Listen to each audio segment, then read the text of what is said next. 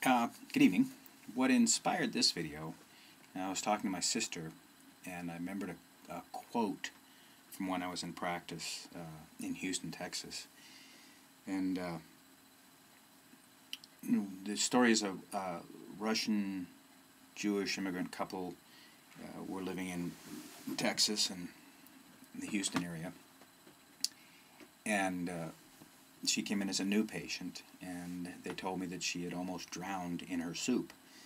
And what had happened was she had a seizure kind of a thing, fell face down in a soup, and her husband, I guess she had a great sense of humor, well she did, I worked on her for a while, thought that she was just kidding around, and pulled her out of the soup before she drowned. And they did some tests and discovered that she had a brain tumor. And she went to the medical establishment, and they said, well, we're going to cut her head open and take the tumor out. And her husband asked, how is she going to be afterwards? And they said, what? And he said, what, is she going to be able to talk? And they said, well, we don't know. It's a delicate part of the brain. He said, walk, physical functions? We don't know. He said, so she could come out with no tumor, but she could be a vegetable. And they said, yeah, basically. The operation will be a success, but we could lose the patient. So they decided not to do the surgery and started looking for alternative stuff. They called a friend of theirs, a medical doctor who I knew, and he said, well, and this is a little self-serving, I apologize, but he said there's only one person in town I know doing miracles right now. He's a chiropractor, his name's MacKenzie, he's in Bel Air. He said, I don't have his number. So they looked up MacKenzie in the phone book, and my clinic was always listed under the Bel Air Chiropractic Clinic, so they couldn't find my number for a while. Coincidentally, is that how life works? I don't know. But Stan, the husband, was working for a company that was installing new phone systems. I had just had a new phone system installed in my clinic, and they asked me whether I was satisfied with it, and I said yes. And so then at the end of their prospectus, they put, satisfied customers, I guess, and my name and clinic was in there.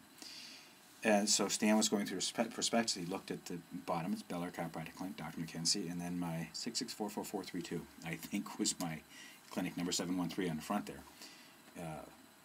At any rate, they came into my office. When they told me what was going on, I said, I don't know if I can help. I know that if the body is aware that there's a problem, a lot of times it will heal it.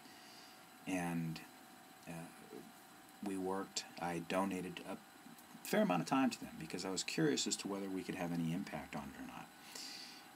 We were sitting and talking one night, and Stan told me the story of how he got to me, that story of the doctor in Bel Air and not having the number and then finding the number in a prospectus, I mean, completely, almost randomly, seemingly. But what he said at that time was, God does not have to hit me in the head too many times for me to see. And I was talking to my sister today, and I remembered that quote because she had said something that set that quote off. Laura became asymptomatic. She refused to go for any more medical testing. I don't know where they are. I know that they moved from Houston.